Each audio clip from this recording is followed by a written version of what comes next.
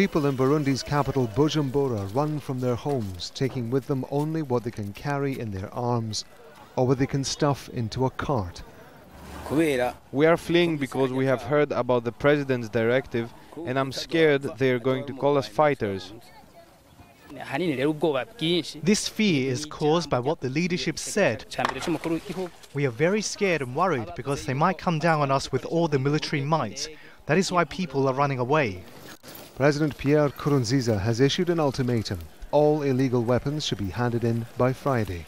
But many fear it will only push Burundi closer to civil war, and rights groups have warned against what they call hardline language coming from officials. When senior government officials are using terms like exterminate and pulverize those who are not worthy to live, and when members of the opposition in the dark of night are throwing grenades at police officers, this is what brings us to the brink. We need to pull back from that. President Nkurunziza won a controversial third term in July. His opponents said it was against the constitution, but a special court supported him because he was picked by Parliament for his first term, not voted in by the people. Protests and fighting followed and got worse over the following months.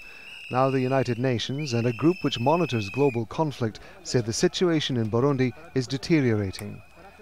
The International Crisis Group says the army has the potential to stop the fighting, but it warns the military is fractured and near breaking point. Some say Burundi's future may lie with countries close by. We think those neighbors have to be a crucial part of sending immediate signals to both sides in the next 48 hours to pull back from the brink so that we don't see this weekend this ultimatum from the president as a trigger to go to mass violence. The United Nations Security Council will meet on Monday to discuss the situation in Burundi.